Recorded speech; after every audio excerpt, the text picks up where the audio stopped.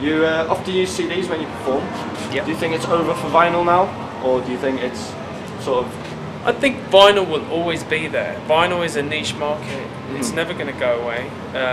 It sounds great, and you know, in an ideal world, I would play nothing but records. But the thing is, times change, and with the travel schedule that we have and the amount of records that got lost, that was my reason for switching to CDs, is because my records kept getting lost, and as a travelling DJ, to travel with CDs is so much easier.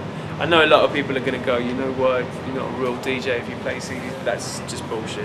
At the end of the day, it is this, in this day and age, to beat match is the last criteria for being a DJ. I mean, you're not even allowed to call yourself a DJ to beat match, and the CDJs are the same thing, man. It's just, you know, in a different medium. I don't care about the format, I care about the medium.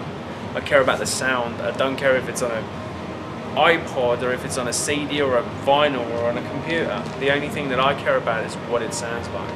Yeah. And that's how it is. So I won't say vinyl's dying. There's still being sold quite a bit of vinyl records, but it's always going to be there. It's going to be a niche market, but it's definitely gone down. I was reading recently, vinyl sales are up this year. That's due to rock music and their 7-inches. Yeah. So yeah, all the indie kids are suddenly buying 7-inches again. So actually, there's more vinyl records being sold this year or last year than, you know, since the mid-90s. But it's just because it's cool. You famously made some comments about file sharing on Dogs on Acid.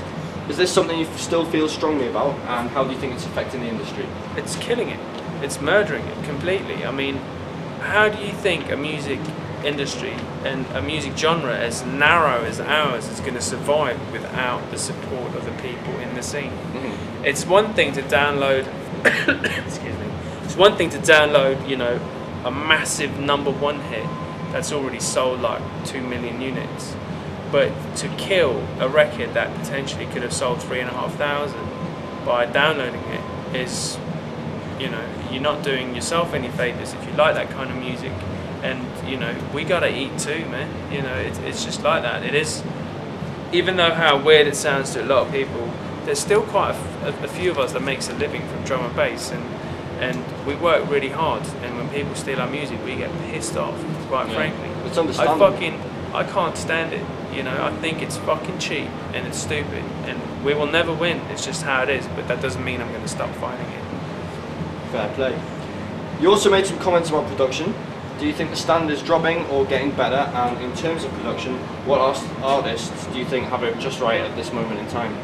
I mean, as far as the standard in production goes, everyone's gotten to like a decent, mediocre level, but nothing really pops out as being fantastic.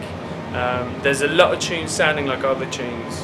I mean, as far as subtitles goes, I probably get sent, I don't know, maybe 200, 300 tunes a week, and maybe I'll play one of them, you know. Maybe.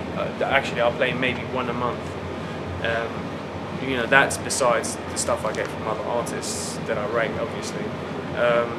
I think in general the production's kind of leveled itself out. Everyone's trying to have that big 200 hertz snare and get the mix loud and sidechain and pump in, and everyone just sounds like everyone. Some do it better than others, obviously, but I mean, for me, for someone new to come through and like blow my mind, it's not very likely, man.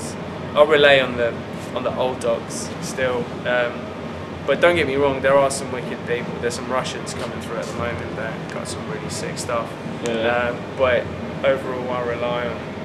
Anyone in particular? There's this guy called Phonics from Russia who's doing some stuff with Logical. I'm waiting for a tune called Anti-Gravity. Excuse me. It's got the nastiest drop that I've heard in a long time. So, and you know, there's the Germans are always on it. People like Infect is coming up, and you know, Face has finally established himself. But you know, there's nothing at the moment incredibly exciting besides what we already know is out there. Yeah. There is a lot of good music about though, I must say. And do I have any favourites at the moment? I always love break stuff. You know, break is never fails me. His tunes are nice and deep and rolling and understated, and I love playing them. I also love comics and people like D-Bridge, and you know, Noisy has done a couple of really good things. And, were you actually hiding in the grass on that Noisy video, on the MySpace? I guess you'll never know. So yeah, you know, it's more of the same really, but it doesn't mean that there's not a lot of good stuff about it. Excellent. Well, thank you very much. Thanks for having me, man. No problem, man. Enjoy your set. Cool. I'm sure we will.